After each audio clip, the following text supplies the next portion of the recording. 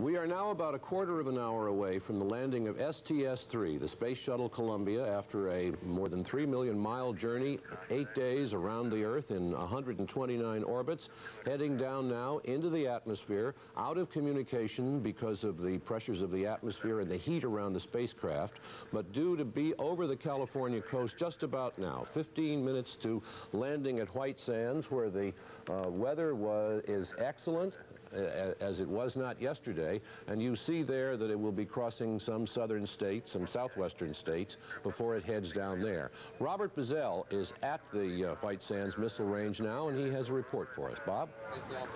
Good morning, John. It's nice to be talking to you again, and good morning, Vance. With me here this morning is Fitzhugh Fullerton, who's a NASA test pilot who's been with us on the 2 prior shuttle landings. Good morning, Fitz. Welcome. Morning. We'll be talking to Fitz quite a bit after the landing to talk about how it goes. There is some wind here this morning at White Sands. Of course, it's nothing like we had yesterday, where all of us who were here ate and breathed a lot of dust. But there is enough wind so that they've had to modify the landing plan a little bit. They'll be making a right turn into the runway that's numbered 17. And they won't be getting a crosswind, which is something they'd hoped for, but for tests for future landings, but that won't be happening. They'll be landing into the wind. The situation here with the cancellation yesterday dampened the crowd somewhat. Yesterday, we had quite a few people who were here. Thousands and thousands of people crowded from neighboring towns, some from both coasts to come to see the landing, but they were severely disappointed, and they too breathed and ate a lot of sand. Today, we have a picture of the visitors viewing area, and as you can see, there are many, many fewer people. I think a lot of people went through a lot of trouble yesterday. They were disappointed they didn't come back today. So right now we're looking at winds here at the edge of the runway that are gusting up to about 30 miles an hour sometimes. They seem to be steady at about 10, but that's absolutely no problem for the landing.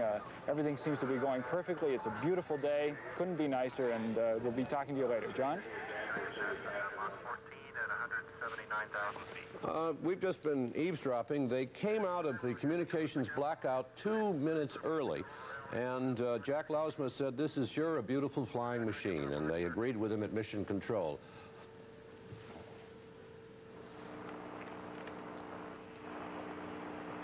We're just waiting now for more communication from the spacecraft. Yeah, John, they said I think we're booming right over the Commander-in-Chief's ranch right now, Steve. they just passed over L.A. Okay. Your energy and ground track are nominal. That means all right. We show them crossing the coastline now. By for a mark at 12. We should see them on television in about 8 minutes. No, about 5 minutes, I suppose. And the landing, as you can see, is only 12 minutes away. Stand by. Mark, 12,000 feet per second. They're slowing down rapidly now. Only 12 times the speed of sound, John. 12 times the speed. That's about 7,000 miles an hour. Altitude 167,000 feet, range 440 miles.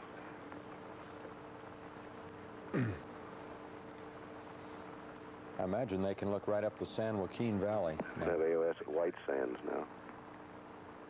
It's 12 minutes to touchdown. almost impossible for earthbound people to understand how fast they are still traveling. 10 miles, Mach 10.6. Yeah, it's about 6,000 miles an hour now. And it has no power. It is dropping, not quite like a stone, but as Tom Wolfe said, it has the trajectory of some keys thrown to the ground in a parking lot. The shuttle has probably broken a few glider records. I would think. Gliding from halfway around the world. Undoubtedly, speed-wise, the hottest glider. Roger. Never thought of that. 350 miles to White Sands. Probably temperature-wise, too. Ought we not to listen now to see if they're going to change the runway? They're probably not. They would have to do it about now, wouldn't they? That's right. They would. 150,000. They have some time if they wanted to. But they're at 150,000 feet. They would have to change very, very quickly now if they changed their minds. Passing Phoenix. Passing Phoenix. By the time they got to Phoenix, my watch had hardly made one revolution. Altitude Altitude now 147,000 feet, Mach 8.3, range 290 miles. They are only 300 miles out now, so they should, of course, be getting TACAN signals to update their navigation. TACAN. TACAN meaning those are the same radio stations that airliners use.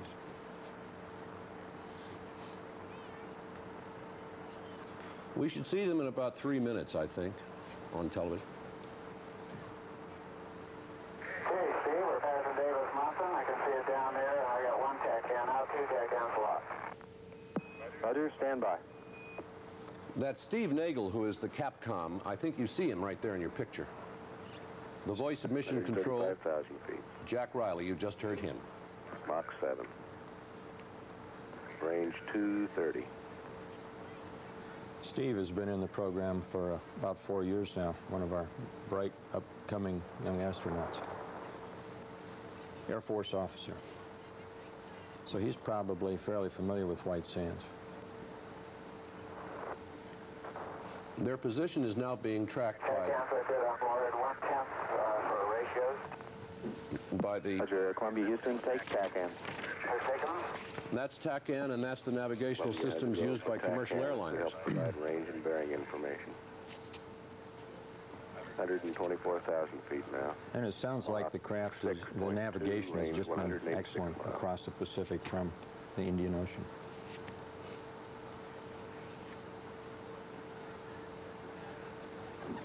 Approaching the state line between Arizona and New Mexico now. Soon they will be over Truth or Consequences in New Mexico. They're passing some very desolate country right now.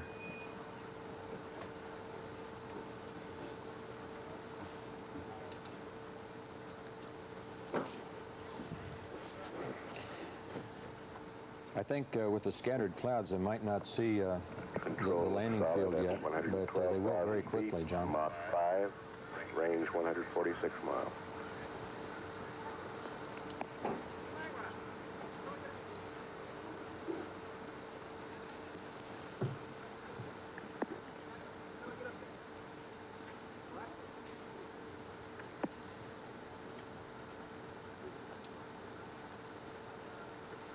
Columbia is over New Mexico now.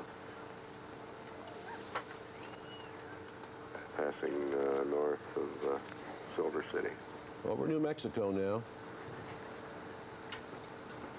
About the size of a DC-9, no power. Altitude's 103,000 feet at Mach 4.3, range 112 miles. As Vance Brand points out, 7.5 minutes to touchdown. no vehicle has ever glided that quickly and that far, except the shuttles that preceded it. This is the 3rd shuttle flight.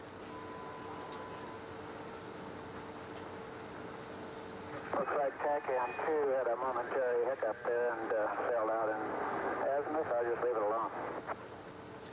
Copy that. Passing 97,000 now. Positive seats. John, they just passed 97,000 feet and called positive seats. This means if they were ever to have to use ejection seats, they could. Now, I could use they're low ejection enough. seats if necessary. They are now below the altitude. Roger. They're in a very steep glide now, probably less than 100 miles out, over 100,000 feet high. That's 3 times as high as an airliner normally flies. Out of 90,000 feet at Mach 3, range 74 miles. Air data looks good on board. Stand by.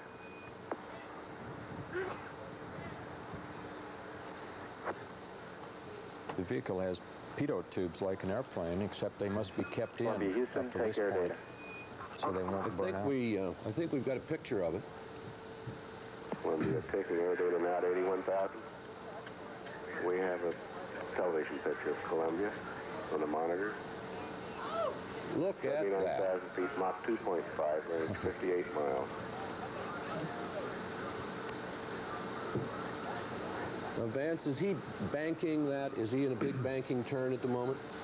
Yeah, that's right. I believe he's in a right bank, John. When he comes down only 2.5 times the speed of sound, he will level out and head straight for the barn. And they have just put out their pitot tubes, or they're about to. Nav, energy, and ground track are all good. Have an update on winds and weather when you're ready. Go ahead. A little bump at around Mach 2. Roger, a high scattered cirrus deck over the field. Surface winds 180 at 11. Altimeter 3003. Over. 3003 and roger the wind. 11-mile-an-hour wind. 11 knots, I guess, huh? Yes, winds are very light. 8,000 feet at Mach 1.6, range 40 It will be miles. very nice today, I think, for landing. We have a south wind coming up from